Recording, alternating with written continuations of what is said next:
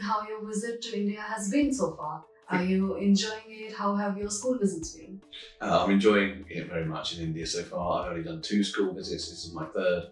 I'm very much looking forward to speaking to students at the British School. Every time I do an event with children, I'm always amazed about how articulate and imaginative they are in reaction to what I'm talking about, and I get the sense that that'll be more than ever at the British School. Hosting radio shows, scripting stand-up TV shows, authoring books, stand-up comedy, you've done it all.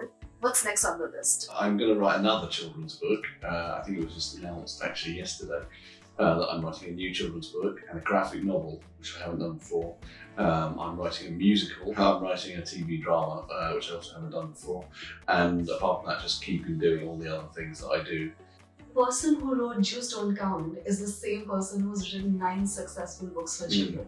How do you navigate writing for such vastly different audiences? I do write many different things. I create many different things. I've done films about very serious subjects. So I think that I'm good at one thing, which is telling stories. And sometimes those stories are for children and sometimes they're for adults, but the same skills are involved in each time. So I don't find it that difficult to do that, to change from one to the other, because I just engage with my story sense. Speaking of writing books for children, you were once quoted as telling Guardian that disabled children have been airbrushed out of best-selling fiction for more than a century in order to present an unrealistic version to the world.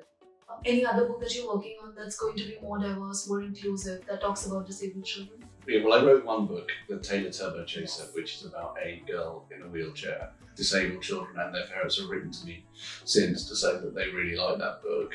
They really like the hero of that book being a disabled girl. I'm interested in including children in my stories who are not always seen at the centre of storytelling, so that would include disabled children. Apart from your own stellar work, are there any other book recommendations that you can give to our students, any books that you think they might enjoy? I like David Baddiel's work. There's a guy called Matt Lucas who's just written a book about Christmas, which I like, called The Boy Who Slept Through Christmas. There's another guy called Ben Miller who writes children's books that are all very funny.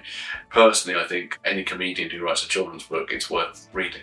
Anything for our older students? I'm a big fan of the writer John Updike, who's an American writer from the last century mainly. He's my favourite writer. I'm presently reading Zadie Smith's On Beauty and almost anything by George Eliot.